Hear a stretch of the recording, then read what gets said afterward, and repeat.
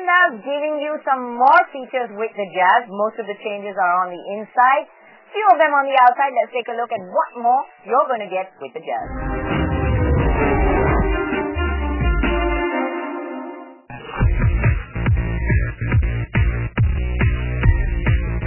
On the outside, there are alloy wheels, front and rear mudguards, and fog lamps. There's also a new range of colors to choose from. On the inside, we get the dual-tone blue and black interior, a rear parcel shelf, driver seat height adjust, and a USB port for your music system.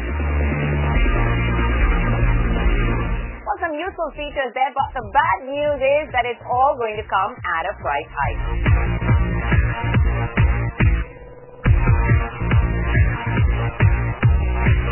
Now, in a nutshell, our verdict, well, people already think the Jazz is a bit expensive when they go out to buy it. So, adding to the cost isn't really going to help Honda sell these cars. It might have helped if these features had come free, but what will really help the case of the Jazz is if it's priced more competitively.